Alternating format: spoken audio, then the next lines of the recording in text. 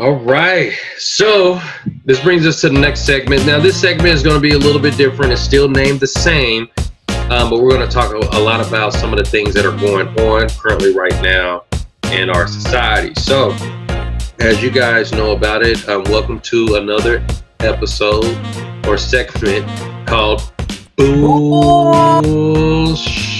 Yes.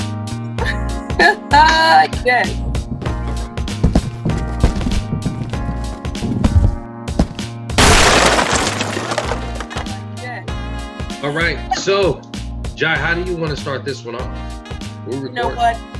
We do segments on bullshit because we let the people know what actually happens in the freight transportation, what happens on the road. These things happen, whether it be car accidents or something that driver fatigue, anything that happens on the road. We always want to talk about it, or wine heists. But this segment, we're going to get a little real with everyone. We want to talk about some issues that is going on right now across the entire world. Yeah. And this is a sore subject for a lot of people. Nick and I received phone calls from a lot of people who, and I'm going to tell you what it is. It's not phone calls that we're getting from our heritage. These are phone calls that we are getting from Caucasians, our Caucasian friends, because of what happened with George Floyd. Okay. And so there's a big movement of Black Lives Matter movement. There's a big thing with racism going on. And a lot of people have asked us to address it, or they want to know our take on it. And so we are here to let America and the world know our take on the situation, being a Black company, okay? Yeah. Being Black entrepreneurs in the United States, in the transportation industry that is global. So we wanted to bring this up. Were we wanting to talk about it? No, we weren't, because when you are used to some things, you kind of just go along with the flow and okay, well, this will blow over. I mean, we've been going through this for 400 plus years. Now, me, I'm 40 years old in the next 6 months. So for 40 years, these are things that I have dealt with. And you also, Nick, yeah. These are things that you have dealt with, and our parents and our ancestors, and so on and so forth. And so this is something that we do want to address. It is a sore subject, but I think what we need to do is address it. But the way we want to address this is with love. Yeah. Now, so go ahead. So what I was going to say is,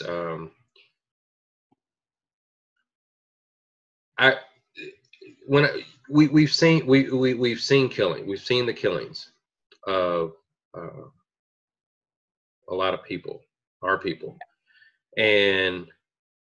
but I've never had people come and ask, well, what can I do? Yeah. It's different. The moment it happened, I knew it's different. It was different. And I knew it was going to make some changes. And I think people are starting to wake up on the other side of the aisle to see that, okay, yeah, this is jacked up. And they're asking, what can we do? And we're seeing all the changes that are going on currently right now throughout the country. And one thing that Jai and I were talking about is that, thank you for the people who are asking, what can we do? Thank you to the people who are wanting to be able to make change. Thank you to the folks that want to know, what can we do to make sure that there's a resolution to this fight.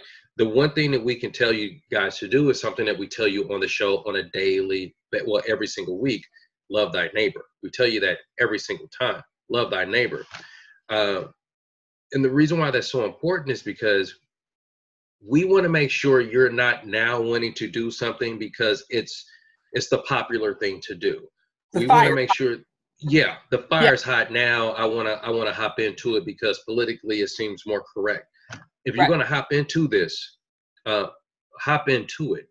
Make sure that you're treating everybody the same way you want to be treated. Make sure that, and if you can't think about the way you want to be treated, then treat everyone the same way you want your loved one to be treated, your spouse, your kids, your parents, you know, your grandkids, whoever the case may be. Because there is going to come a time where, unfortunately, this is going to, you know, start to come down. Are you going to be one of those people where, okay, it's cool now, I did what I was supposed to do, and now I'm going to hop out? If you hop in, then hop in, you know. And do it with a sincere heart. Yeah. Don't just do it because it seems easy to do. Yeah.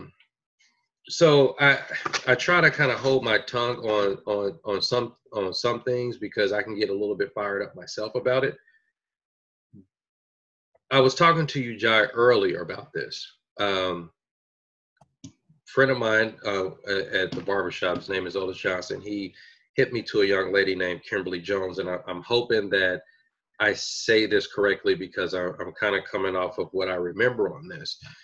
But I know that I have had people to say in the past, you know, I just don't understand why, you know, people are complaining about something that happened so long ago. I don't understand why Black people are complaining and continue to say 400 years. It's been 400. It was 400 years ago when this first started. Or slavery was. They're saying, yeah. leave us alone, leave us alone, leave us alone, yeah. Stop killing us, or give us some opportunity, or give us equality, or treat us the same. These are the things that we're hearing all the time. Go ahead. Yeah. But and they're saying, well, I don't understand why, you know, it happened so long ago. You know, it's 2020 now. Why can't you just catch up? Why can't you just, you know, we've done it, you know, why can't you? Right. So to those people, and I want to make sure that I'm giving you this information where it's easy to digest, but also just as easy to regurgitate to someone else. Right. If you have a hard time understanding Black people's plight in America, and like I said, I got this from a friend of mine informed me about it, from a young lady named Kimberly Jones, and I'm hoping I'm delivering this information correctly. She was talking about then related to the game of Monopoly. Correct. And I actually truly like this. I like this analogy a lot. And for anybody that's watching, you know, regurgitate this information. But imagine, if you will, this. If you're wondering, you know, I just don't understand, you know, it happened so long ago.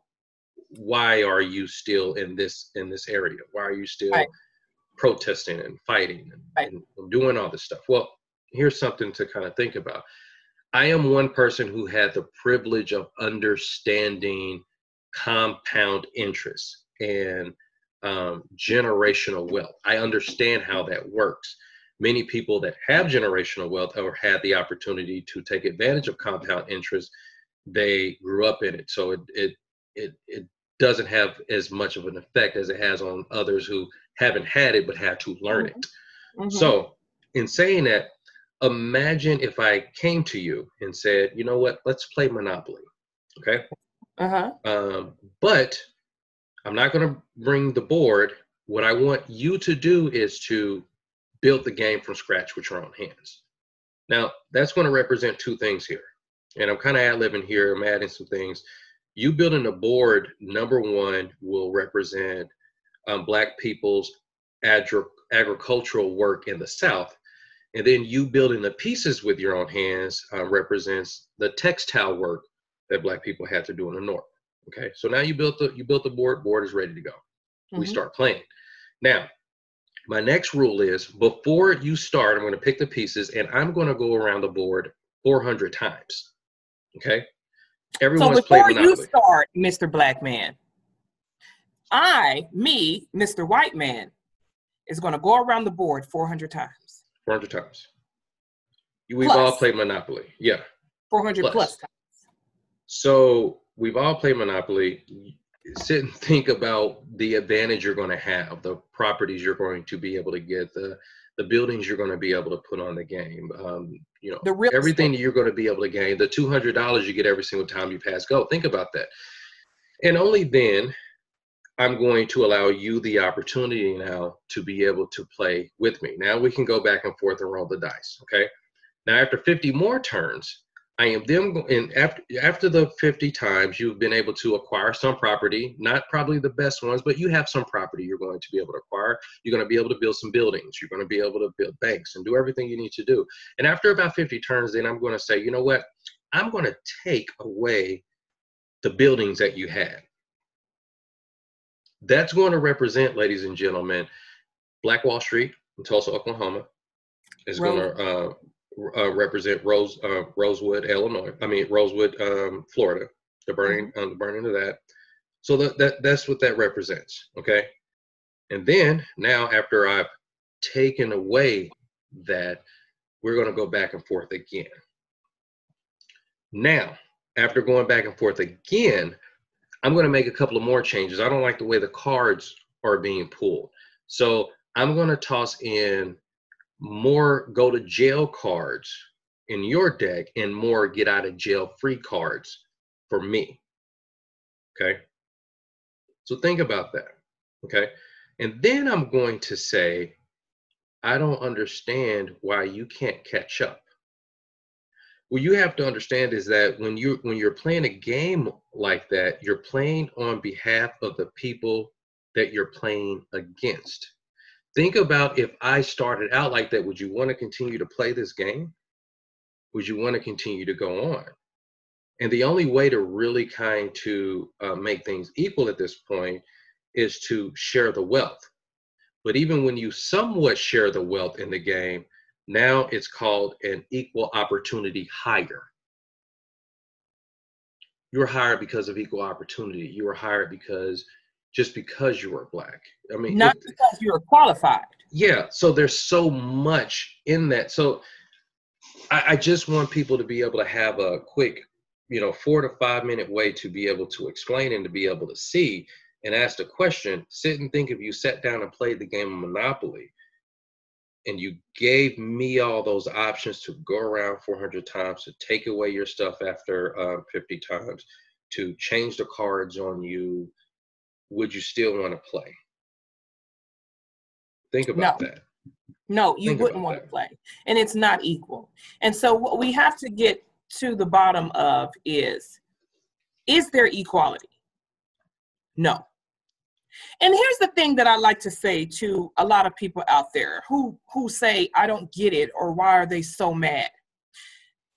A nation of people who were on a continent of Africa did not wake up one day and say, hey, let's get on a boat, go to a land that we've never known, become slaves, and let the people beat us, castrate our children, take our children, not give us anything, make us sleep on the floor, give us rags to put on, pick their cotton, make them rich without a dime. And then after we do that and they say no more slavery, they get mad because the free labor is gone. So we're going to make their lives a living hell.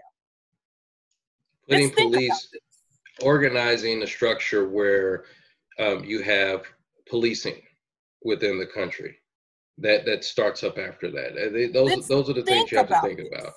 So now, our ancestors did not say, let's go do that and run and jump into this.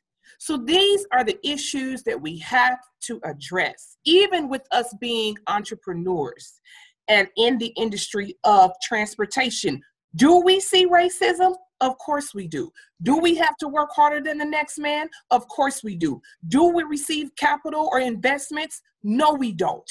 Do we get customers quicker than everyone, just like everyone else? No, we don't. Why? Because there is a stigma that is on a nation that is looked upon as bad. Now, Nick, I'm looking at you. You have two eyes. Mm-hmm. You have two hands, you have a nose, you have a mouth, you have two ears, you have hair, you have legs, you have feet, just like every other man on this earth.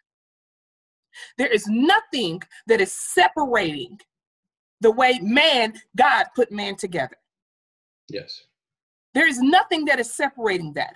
But for some reason, this inequality and this racism is still so strong in America. And the people are, I can say tired, I talked to my mom about this. I asked her, Mom, when you was coming up, what did you deal with? And she told me out of her mouth, they would sick the dogs on us. We had to work in the sugarcane fields. Yeah. They sprayed us with water hose. Why? Why? Why, Nicholas? Why? It's deeper than people think. Yeah, it is. It is definitely deeper than people think. It. So now there's there's one thing, two things I want to do. Two things I want to do. One, help express to folks who are asking us the question, what can we do? Yeah. And both Jar and I are both going to kind of help explain this. Number one, treat people the way you want to be treated. You know, really, for folks that have certain attributes and privilege, help educate others. That's going to be an important piece. Educate others. Say again? Knowledge. Educate others. And then and try to think objectively, which basically don't look at things from your own lens. Try to understand the other side. Mm-hmm. I can believe in my mind that I'm 100% right in my thinking, okay, and possibly not want to think outside of my own personal truth. I don't want to see outside of my own personal truth or even my political truth. Mm-hmm. Ladies and gentlemen, that's bigotry. You have to look outside of your own personal truth to see what others are also thinking. That's the only way you can grow. That's the only way you can have understanding for the next man. So that's the first thing I want to say is really open up your minds to see, you know, why is this happening? You know, Mm-hmm. why is there protesting? Why are people out in the streets? Ask the question why. Find out where that started from, where it originated from. First ask that, opposed to just saying that's not right. Find out why. Dig deep. The second thing I want to be able to read, and I'm first off, I'm going to say I'm sorry for anyone who may watch our channel and you are not religious or you're an atheist, whatever the case may be. I do want to read a passage of the Bible.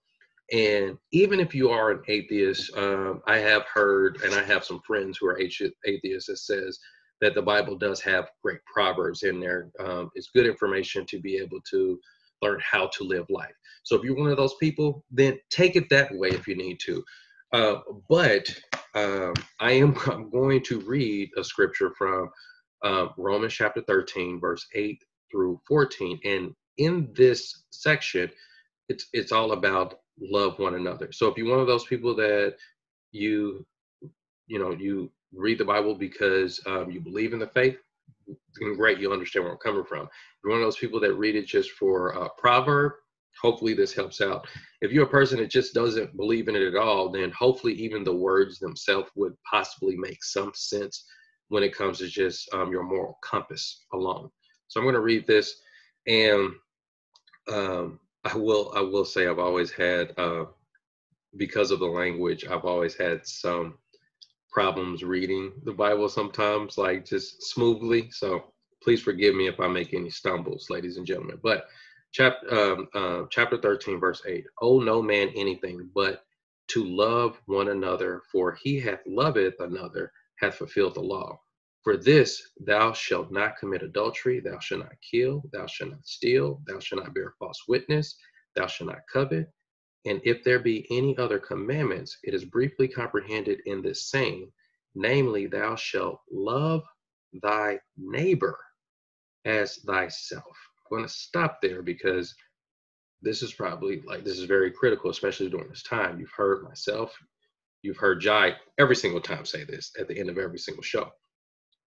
Love worketh no ill to his neighbor. Therefore, love is the fulfilling of the law. And that knowing the time that now it is high time to awake out of sleep, for now is our salvation nearer than when we believed. The night is far spent, the day is at hand. Let us therefore cast off the works of darkness and let us put on the armor of light. Let us walk honestly as in the day, not in rioting and drunkenness, not in chambering and wantingness, not in strife and envying. But put ye on the Lord Jesus Christ, and make not provisions for the flesh to fulfill the lust thereof. I'm going to go back to verse 10. Love worketh no ill to his neighbor. Therefore, love is the fulfilling of the law. Doesn't matter if you worketh no ill towards his neighbor. And this is not just for the African American community and the white community. This is for the mixed multitude that is in this country and that is on this earth. We are all one melting pot. We are all sons of Adam. After the flood, we are all sons and daughters of Noah. And we are all shades of brown. I'm going to treat you the way I want to be treated. And I am asking for you all to treat others the way you want to be treated. Love thy neighbor as thyself. You wouldn't kill yourself. Don't kill your neighbor. You won't steal from yourself. Don't steal from your neighbor. You won't spit on yourself. Don't spit on your neighbor. You won't deny yourself the financial security, even in the workforce, even in the entrepreneurship world. Don't do it to your neighbor, because it is crucial, because God, I promise you, he is going to bring everything into remembrance when there is a judgment, whether it be good or whether it be evil. And you do not want to stand before the angel and say it was an error. No. So, and that brings me to something else, Jive, something else I was telling you. And for my atheist friends out there, and many people, others hopefully understand that truth comes out. So I'm going to go back to what I said before. Hopefully you're doing this for the right reason. If you're asking us, what can we do because you're wanting to be a part of it because everyone's doing it right now, it's going to come out that you're doing it that way. But if you truly have any, yeah, it's hype. It's the bandwagon thing. But if you truly want to know what can you do, and you're truly wanting to see a change, you start off there. You know, do unto others you have them do unto you, not as they do unto you, but as you would have them to do unto you, and continue it on, even if it, fizzles down a little bit. You continue on. If you see it happening, call it out. Don't just stop because everybody else is stopping. The same reason. Don't just start because everybody else is starting. Right. I'm hoping that you're asking because you actually feel it like, okay, you know what? Something is wrong. Yeah, something's wrong. So, and I'm glad that we kind of had this conversation, Jai, because at the end of the day, when my grandkids ask, during this time, what were you doing? I want to be able to say that I gave some type of message to our viewers, to the listeners, and this is something that can be seen throughout the test of time. So, as you always say, Jai. I want to say, love thy neighbor, everyone. Let's put racism down. Let's let my kids just came in here. Everyone can see, so everyone's stuck in. But I have Black children. You have Black children. And the fear that they will hate will still be in the earth is something that I fear. I teach my children to love everyone. Don't hold any love back from anyone, because you have to look out for your own salvation. And that right there will let everyone sleep peacefully. If you know that you have done your part with God and with your neighbor, then you should be able to sleep peacefully. But if you're doing it just for the hype, then you might as well not do it at all, because God ponders the heart. And we don't want to do things for the wrong reason, just because it's the hype right now. No, just because it's black and white and them shades of gray come, you go back to being who you originally were. If you're going to instill change, change starts with yourself. Like Michael Jackson said, I'm looking at the man in the mirror. Who are you going to be? Are you going to be a bad person, or are you going to be a good person? Are you going to be one who loves thy neighbor, or are you going to be one who stirs up strife and hate? And the only way this thing can change is if everyone takes accountability for themselves and loves their neighbor. So we're happy you guys joined us. Please comment below. We definitely want to see what you guys have to say. As always, take care and love thy neighbor, of course. Take care. Take care.